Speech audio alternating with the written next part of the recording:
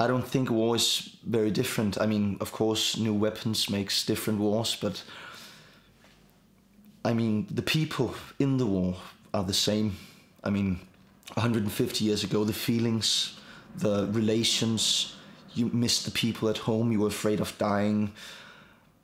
Actually, that was one of the things that really inspired me about this thing. Was I read some of the letters that some of the soldiers had written to their families, and I could really relate to it. It was really inspiring to see that they were people just like us. I mean, 150 years might seem a long time, but it really isn't.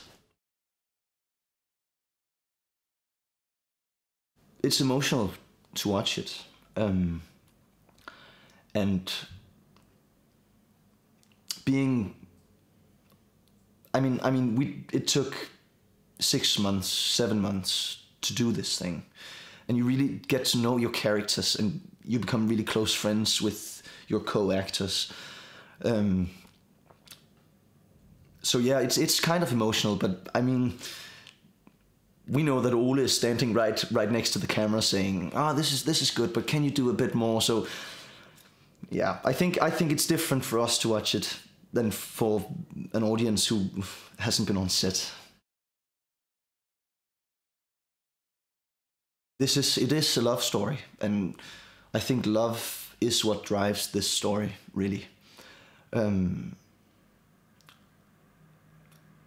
Because even though Peter is betrayed, he still has the bond between the two brothers is still quite strong, even though Peter hates him for a while. And that's also what's so brutal about it, I think.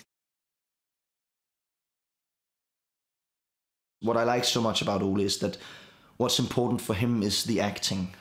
I mean, all the other things, all the technical issues, all the extras, that's just stuff that has to work. And what he's really interested in is the relation between the two characters on camera. And he's really, really good at getting you into the right mood. And he takes the time it needs. And if you're not done by the end of the day, he says, I don't care about production plan, we're not gonna do it again tomorrow. And that makes you feel secure as an actor, that you know that he's not letting anything through that's not good enough. I was overwhelmed getting on set. I mean, this is the first big production I've done. Otherwise, I've been doing some small movie things at home, and I've been doing theatre mainly. So getting on set, seeing that half of Czech Republic was covered in fake snow. I mean, there was snow. We were in the middle of April, and there was snow as far as you could see. And it was just, the sun was shining, and it was 15 degrees or something.